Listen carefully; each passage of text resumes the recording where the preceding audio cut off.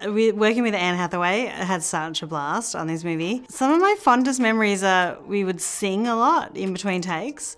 We would just sing so many different songs and whole like musical soundtracks and stuff. Yeah, she's an amazing singer, so I really liked that. Annie was also in an a cappella group in college, so like we'd sing all day. No, because I didn't know about Cats at the time, but if I'd known at the time, I would have, you know, we would have sung Cats together. Cats is going to be very spectacular. It's got such a huge ensemble cast with Dame Judi Dench, Idris Elba, Sir Ian McKellen, James Corden, Jason Derulo, Jennifer Hudson, Taylor Swift, of course. It's insane. Like, the cast list is absolutely insane, and I've just been filming that here in London all winter.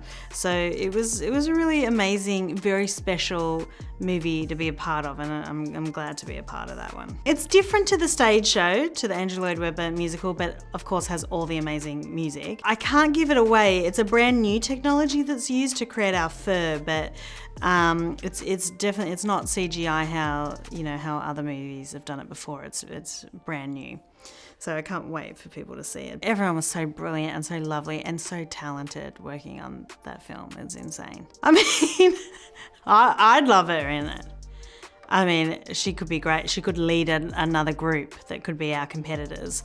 She'd be brilliant. She's an amazing singer. I think we would annoy our director, Chris Addison, a bit, because we'd just be like, la la la la la, you know, and just singing the whole day. So that was really fun. And then, so we shot mainly in London and then some in Mallorca, Spain. It was so beautiful. It was like, we stayed in a pretty much brand new resort, and we would have like dinners as the sun was setting, have some tapas, and just, you know, just drink some wine. And so that was very civilized. You know, I give her character a lot of insults. So she really got me back with that French fry scene, which you guys won't know what I'm talking about until you see the film, but it's very gross. I almost vomited quite a lot. I mean, I had to do that like, I'm gonna say at least 15 times. I mean, I like sequels. I mean, with those Pitch Perfect sequels, that's how we got rich, okay?